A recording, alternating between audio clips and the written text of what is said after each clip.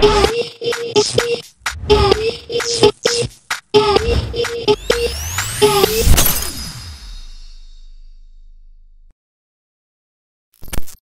guys, welcome back to my channel IT Scholar. It's been a while since my last video. This is the second video on the shortcut keys. You can view the details of the shortcut keys which we have discussed in this video in the description below.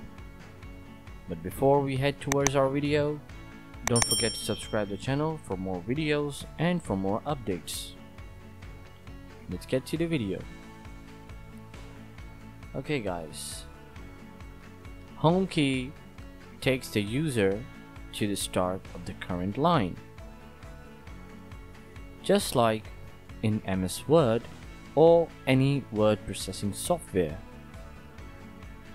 As you can see, my cursor is on the middle of the line, but when I press the home key, it takes us back on the beginning of the line.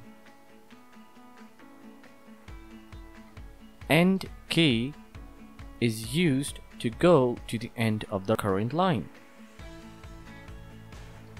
This key works as the exact opposite of the home key.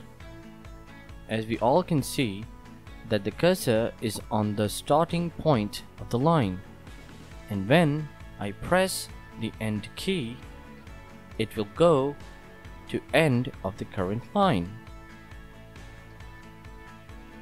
CTRL Home is used to go to the beginning of the document. As I press CTRL Home key on any point of the document, it will take back to the starting point of the whole document. CTRL End is used to go to the end of the document.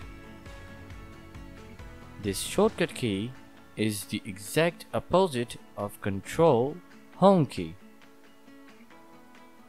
As I press CTRL End simultaneously on any point of the document, it will take us to the end of the document just like this. Shift Home is used to highlight from the prevailing position to the start of the line. Just like when I press Shift and Home key simultaneously on the current position of the line, it will highlight or select the data that come all along the beginning of the line. Shift End key is used to highlight from the prevailing position to the end of the line. This shortcut key works as the opposite of the Shift Home key. Just when I press the Shift End key simultaneously on the current position of the line, it will select or highlight the data from the current position of the line all the way to the end of the line. CTRL Left Arrow key is used to move one term to the left at a time. Just like when I press CTRL Left,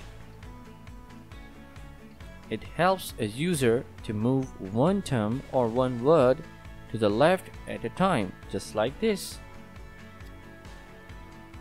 Remember, I said word, not alphabet, so don't get confused.